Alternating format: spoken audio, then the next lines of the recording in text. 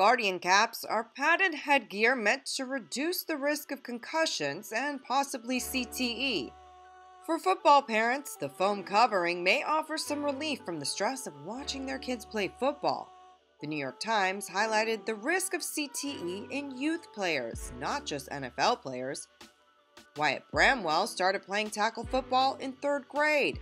After starting on his high school football team, he was set to begin college when he died by suicide. Post-mortem studies of his brain showed he had advanced CTE.